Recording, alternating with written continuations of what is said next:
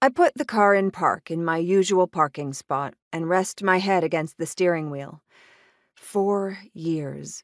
4 long years at this hellhole, and Stuart still has me training the newbies in the fountain area.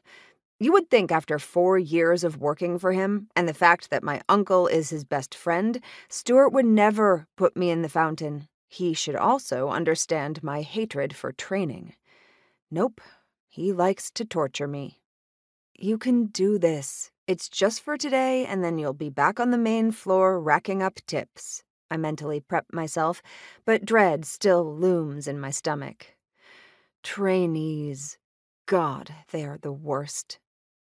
Throwing on my aviators, I snag my keys from the ignition, toss them in my patchwork Yankee purse Smilly made me, and start to get out of my car when my phone rings.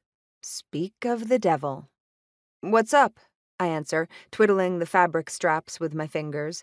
I'm not a purse kind of girl, but my best friend made this for me, therefore I use it.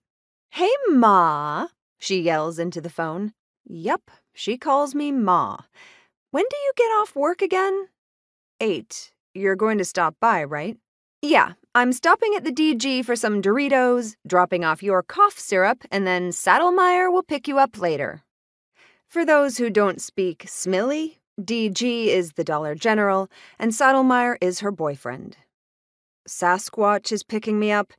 Can't promise I won't be tempted to feel up his man thigh on the drive out to your mom's. Hey, you do what you got to... There is fumbling on the other side of the phone, and then all I can hear is Smilly yelling in the background. "Monroe, don't paw!" Monroe, Smilly's mom's pit bull. "Smilly, I have to go or I'll be late." "Okay, Ma, I'll be by later."